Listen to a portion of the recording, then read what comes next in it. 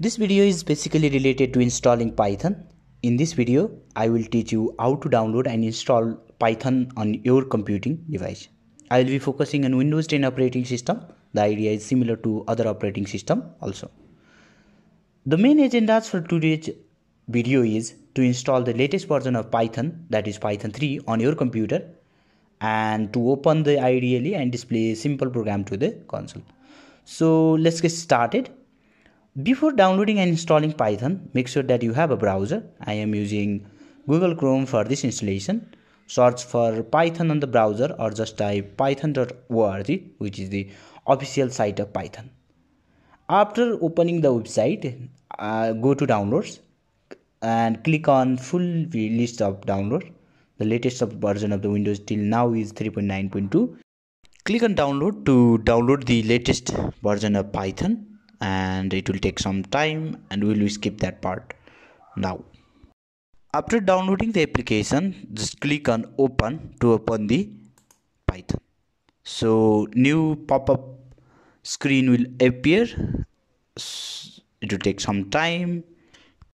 Now you will be given two choice to install the application. You can just click on install now to install the application, or you can also click on the customize installation. For this video, I'm going to click on the customize installation. Then select all the optional features. After selecting all the optional features, click on next and you will be given the advanced option. Here you have to check the add Python to environment variable. It will automatically add Python to environment variable, and hit install to install the Python.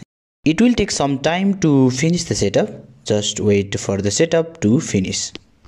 Then click on close and we'll check whether the Python is installed in our computer or not.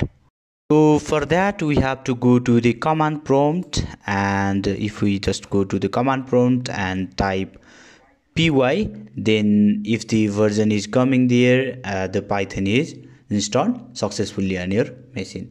You can also see the IDE.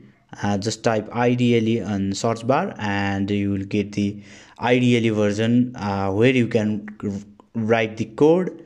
You can also interpret the code from there. I'm going to print a simple hello world statement, and it will be printed just like this. If you just copy this program and paste it to command prompt also, you can also get the hello world. Basically you can use any of the CLI or command line interface.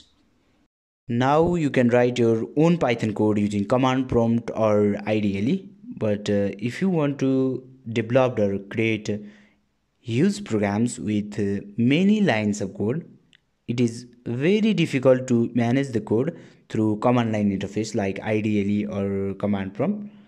So you may need a IDE like PyCharm or Visual Studio Code. In next video, we'll discuss about installation procedure of Python in VS Code.